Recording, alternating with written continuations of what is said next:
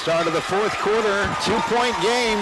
Saints trail 23-21, but a 1st and 10 after a huge play from Hillman to Parks.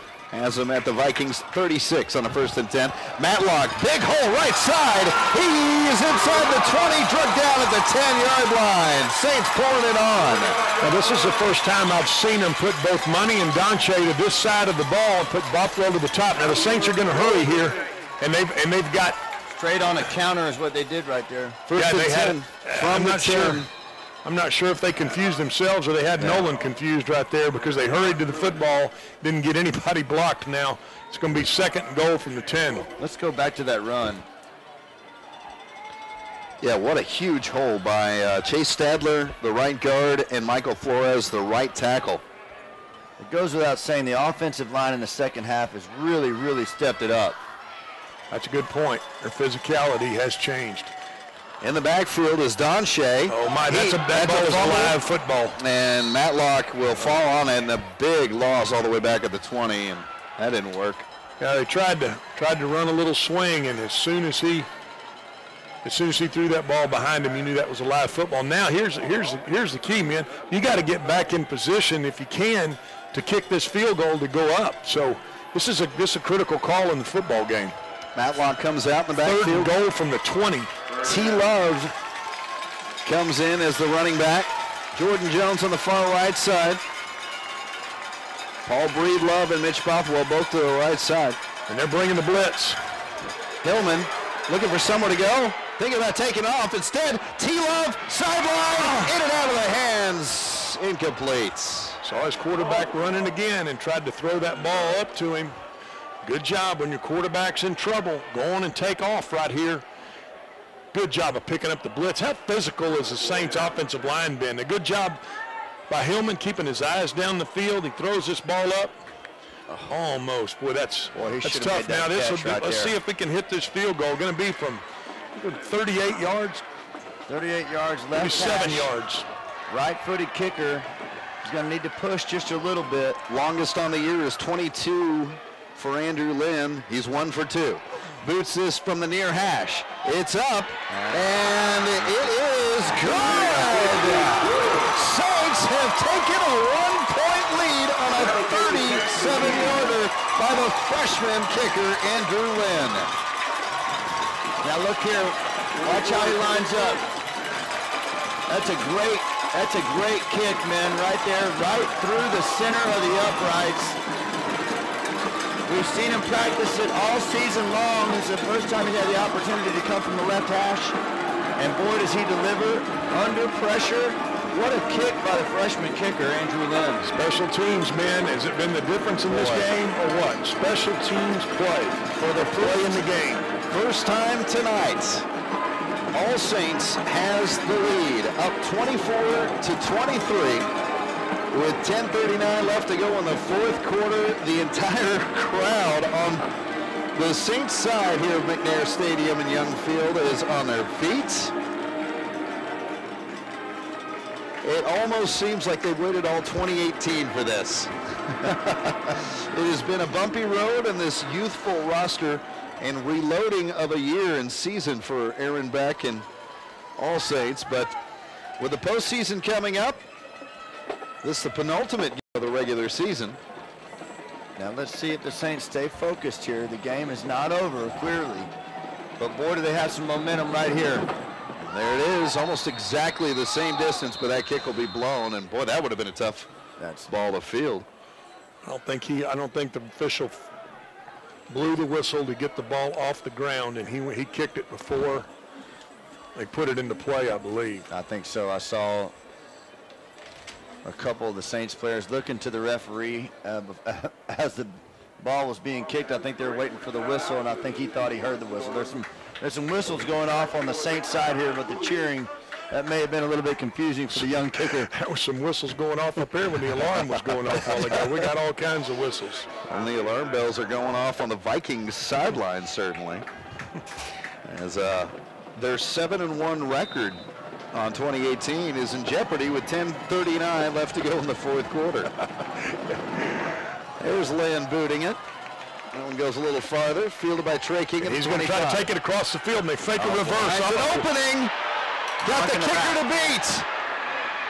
Flag on the play, but he will go just about the distance as trekking him down was Todd Thompson. What a play by Todd Thompson. But this one's coming back. And can't give it up, but wow, was that well designed. Now, that's what happens, guys, when you kick it one side or the other every time, then they fake that reverse, and he went to the long side of the field. Wow, is that well designed. That was a good call by Nolan Catholic right there. Really good call. And it is a holding call as signaled by Harvey Smith, the referee.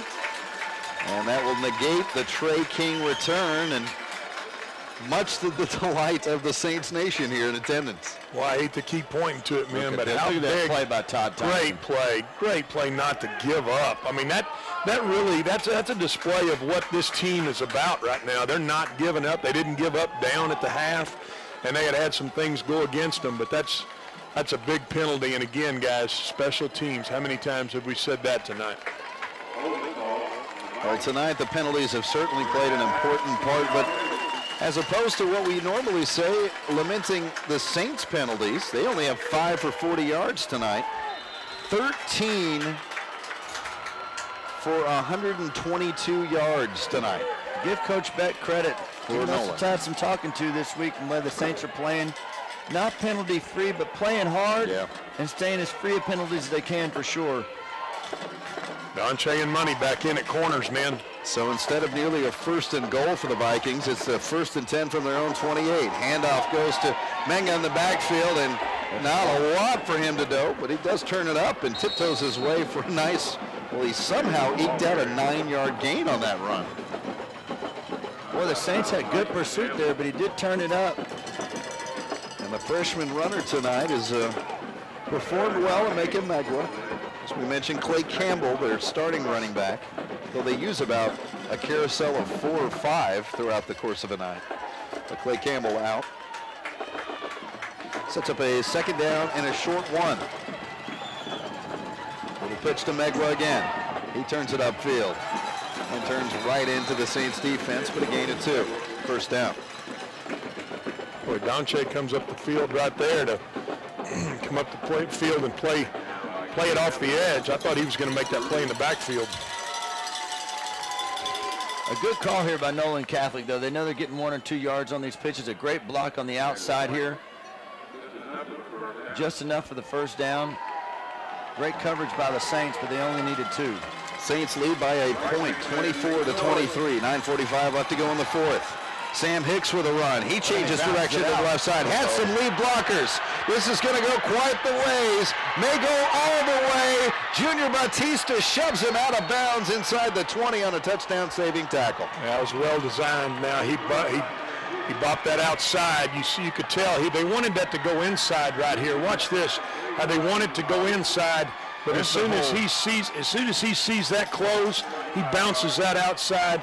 Missing the tackle right there, and now he's off to the races. And quickly thrown over the middle, caught, and in close to the touchdown, just shy. Chance cover. Did not break the plane. I believe he's down at about the 1. Man, I'm sorry, I didn't see him go that fast. Neither did the Saints. As wide open over the middle was the 225-pound, 6'1" senior tight end at Chance cover. Nearly made it in. 1st and goal.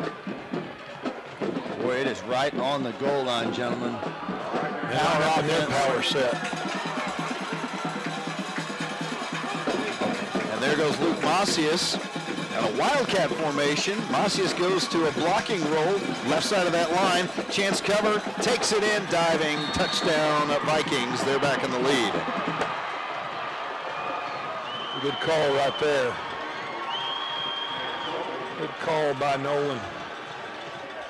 Looked like all the momentum was over here. Now you got to go. They've got to go for 2 here, I would think. They're only up 5. They got to go for 2. 6 does you no good. You got to go for 2 here and make it a 1-score, 7-point game. 8:42 left on the clock with it frozen here in the 4th quarter. Something we missed there, boys. I don't know if y'all noticed, but they had Asafo Mensah in there as a lineman for that power set, and he was a lead blocker. I did not see that. I saw the tie. I saw him snap it to the tight end, and he hit it north and south. Well, and Chance Cover, who makes most of his hay being on the defense. In fact, getting some looks and offers as well, too, for some Division I teams and also some local teams as well on the collegiate ranks, as we have a stoppage in play here for some sort of issue. So Nolan, on a two-point conversion, they can decide where they want this football. You want the football in the left hash, you want the football in the middle of the right hash, and I think their coaches are saying, hey, we want the football on the left hash. They put the offense back in the game. Here comes the quarterback, Macias, back in the game now. Running onto the field right now is the right tackle, Michael Flores, to provide a little beef along that goal line defense for All Saints. All right, big two-point conversion attempt here. There's your boy Mensa's at tight end now. They got and there he is. Well-designed skipping play. his way in as Emeka Megwa. Well-designed play. They run the motion to the right and then come back to the left with the zone play. The walk-in. That was a well-designed play. Back to a touchdown differential, 31-24 in favor of Nolan. Saints back on offense with plenty of time. 8:42 left to go in the fourth quarter. After this, back to Fort Worth we go. Texas 24/7 Television Network.